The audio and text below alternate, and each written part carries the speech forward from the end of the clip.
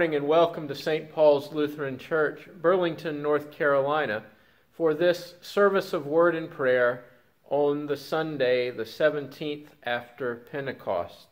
We begin in the name of the Father, and of the Son, and of the Holy Spirit.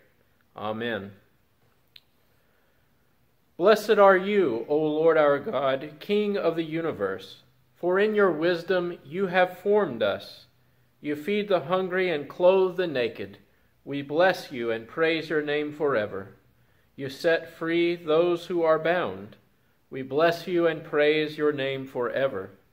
You raise up those whose courage falters. We bless you and praise your name forever.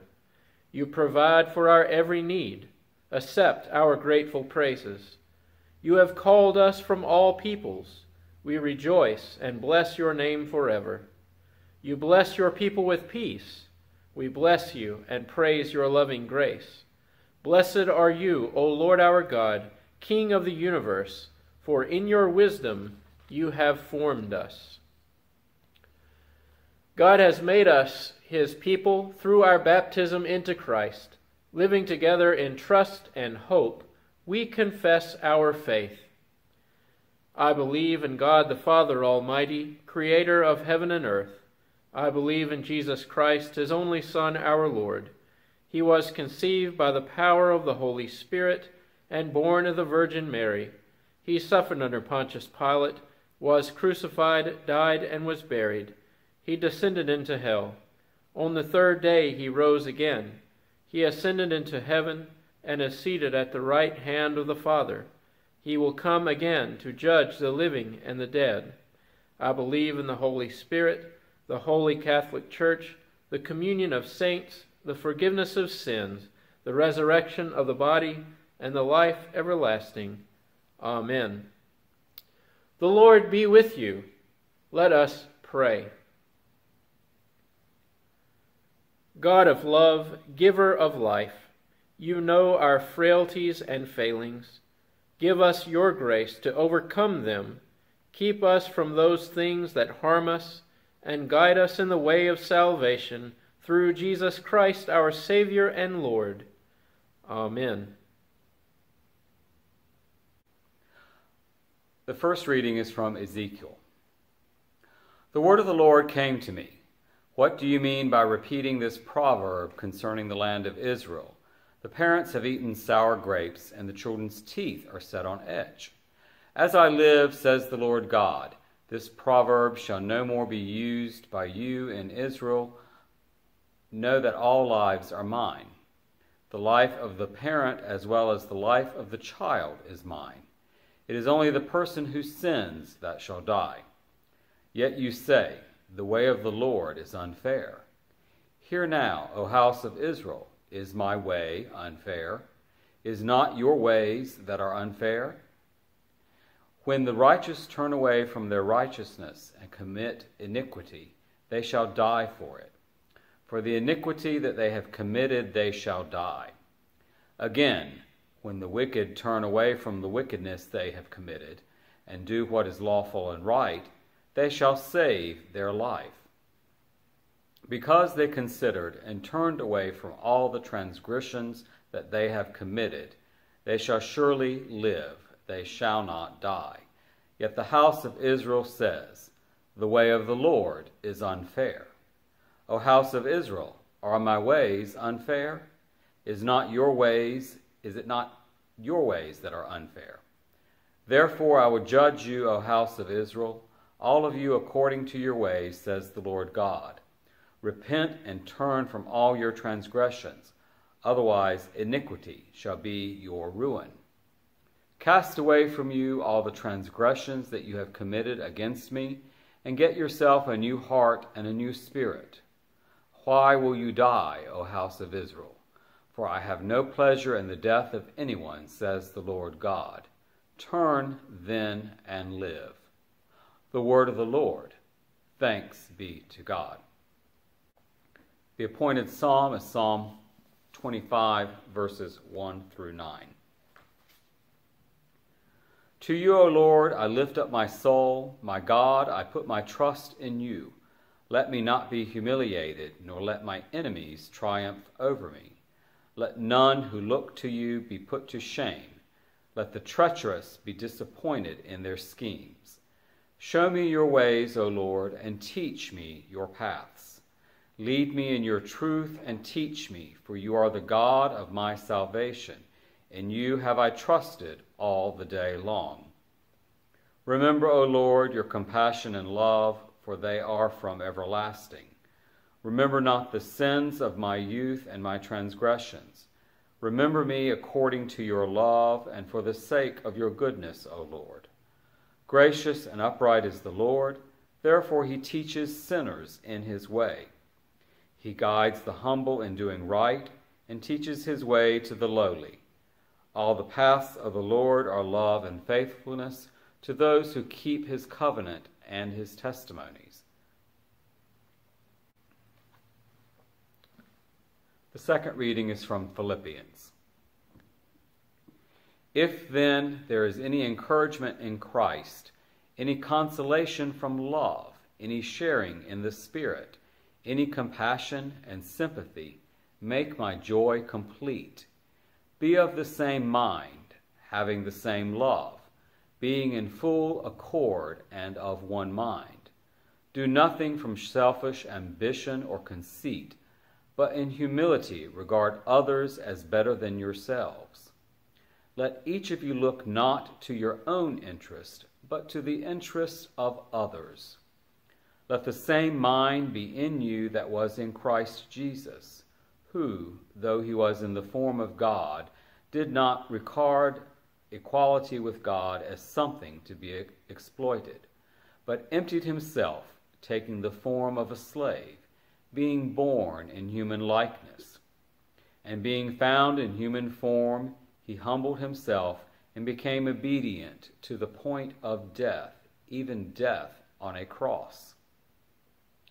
Therefore God also highly exalted him and gave him the name that is above every name, so that at the name of Jesus every knee should bend, in heaven and on earth and under the earth, and every tongue should confess that Jesus Christ is Lord, to the glory of God the Father. Therefore, my beloved, just as you have always obeyed me, not only in my presence, but much more now in my absence, work out your own salvation with fear and trembling, for it is God who is at work in you, enabling you both to will and to work for his good pleasure. The word of the Lord. Thanks be to God. This is the Holy Gospel according to St. Matthew, the 21st chapter. Glory to you, O Lord.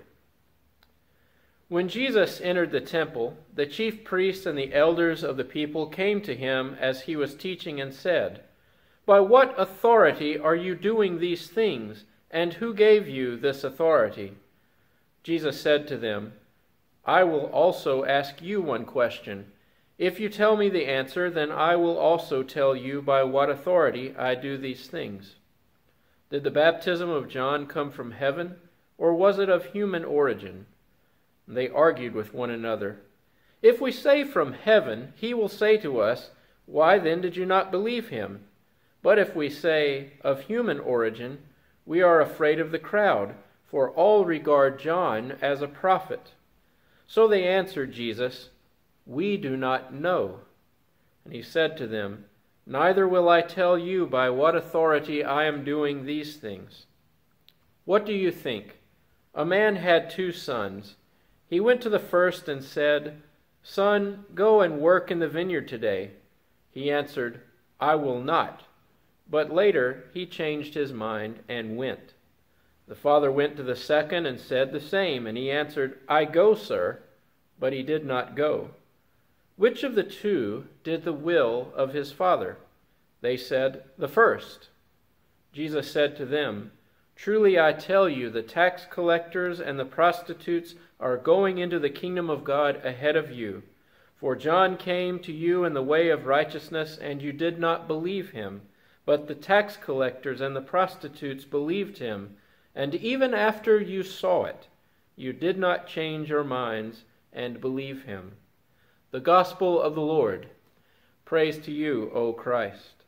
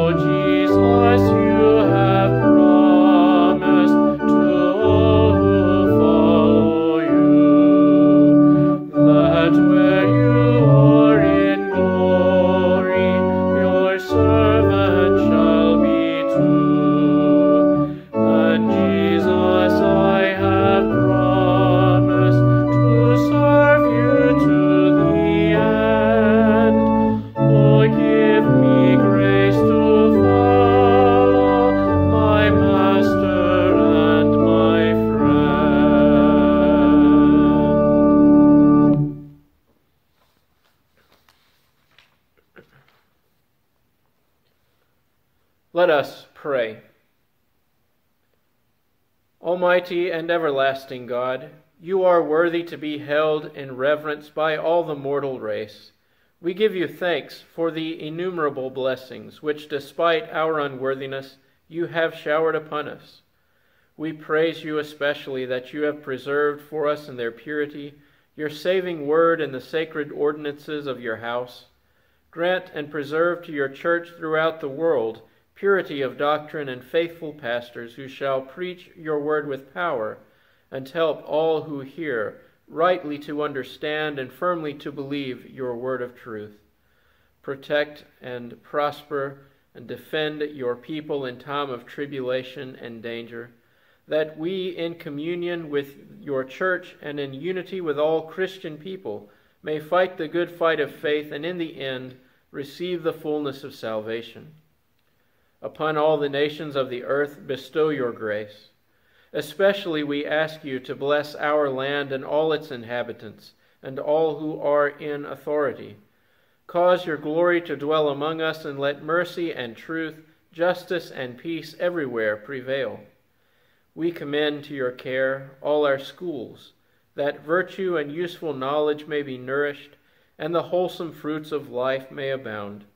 We hold before you all teachers in this time of online learning, and for those who gather in person that they may be kept safe, for all parents at home with children to facilitate their education there. In your mercy, O Lord, defend us from all calamities, by fire and water, from war and pestilence, from scarcity and famine. Protect and prosper all who labor, and cause all useful arts to flourish among us. show yourself to be the helper of the sick and the needy, the comforter of the forsaken and distressed. We beg you, merciful Father, to hear the prayers of all those here at St. Paul's Lutheran and all who join with us in prayer online this day. Accept, we pray, our bodies and souls, our hearts and minds, our talents and powers as our offering of praise. And as we are strangers and pilgrims on earth, help us to prepare for the world to come, doing the work which you have given us to do while it is day, before that night comes when no one can work. And when our last hour shall come, support us by your power and receive us into your everlasting kingdom, where with your Son, our Lord Jesus Christ, and the Holy Spirit, you live and reign, God, forever. Amen. Lord, remember us in your kingdom and teach us to pray. Our Father, who art in heaven, hallowed be thy name. Thy kingdom come, thy will be done, on earth as it is in heaven. Give us this day our daily bread, and forgive us our trespasses, as we forgive those who trespass against us. And lead us not into temptation, but deliver us from evil. For thine is the kingdom, and the power, and the glory, forever and ever. Amen. The Lord bless you and keep you. The Lord make his face shine on you and be gracious to you. The Lord look upon you with favor and give you peace. Amen. Again, we thank you for joining us for worship here at St. Paul's Lutheran Church. If you follow the link provided in the video description, you will be taken to our Facebook page, where there is a sermon printed on today's appointed readings.